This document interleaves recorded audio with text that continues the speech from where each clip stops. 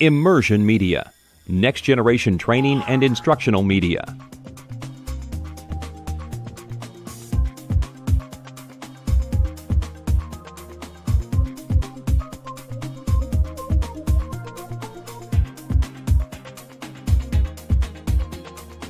Years ago, a torn ACL was a career-ending injury for an elite athlete.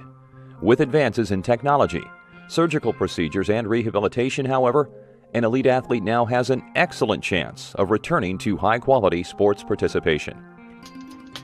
To keep the joint stable, a set of 4 ligaments keeps the knee in a hinge-like position while you move.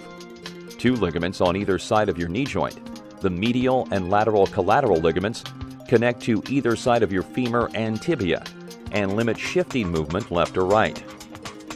The other 2 ligaments, the anterior and posterior cruciate ligaments, connect from the base of your femur to the top of your tibia. They cross each other and prevent the knee from excessive forward and backward movement, as well as twisting movement in either direction. If a movement is forceful enough, any of these ligaments may snap, including the ACL. Once torn, the ACL cannot regenerate or repair itself. The ACL reconstruction operation is now typically a 1-hour outpatient procedure, performed successfully more than one way. We'll examine one of the more common methods used in ACL reconstruction. The entire surgery is completed through just a few tiny incisions. One is made for the insertion of a tiny camera and to deliver fluid to establish a clear view of your joint. 1 or 2 additional incisions are made on either side of your kneecap to give the surgeon access to your joint. 1 very small incision is made to anchor the new grafted ACL in place. To start the procedure, the surgeon will insert a probe to inspect the damaged joint. A small motorized shaver will then be used to remove the damaged ACL and prepare the area for the new one. In every case, a surgeon will also inspect the entire joint to determine whether there is additional damage warranting other repairs.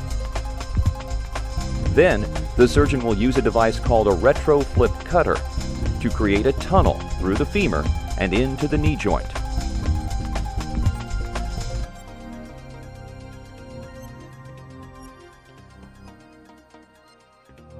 The surgeon will also create a tunnel through the tibia and into the knee joint from below. These 2 tunnels become the source of the anchor points for the ACL graft. In most cases, the surgeon will harvest a portion of your own hamstring tendon to use as the graft. Using your own tissue reduces the likelihood of your ACL rupturing again, and is a reason some surgeons decide not to use a tendon harvested from a cadaver. A surgeon will harvest more hamstring than needed to avoid the challenge of not harvesting enough. To the patient's benefit, hamstring tendons consistently regenerate over time as well. Your surgeon will prepare the harvested hamstring and pull it through the upper hole and into the lower hole just taut enough to mimic your original ACL. A small grappling hook will anchor the upper end of the graft, and a screw will stabilize the lower end. The screw is usually bioabsorbable, meaning your body will incorporate it into the bone over time.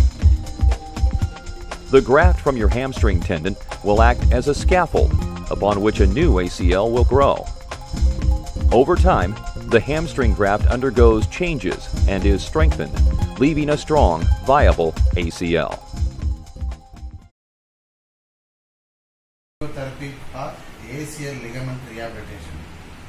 After surgery, we should start with the static quadriceps exercise and SLR exercise. After that, we have to progress slowly to knee range of motion exercise, knee flexion extension, 30, 50 like this. We have to increase range of motion, and then gait training and walking training.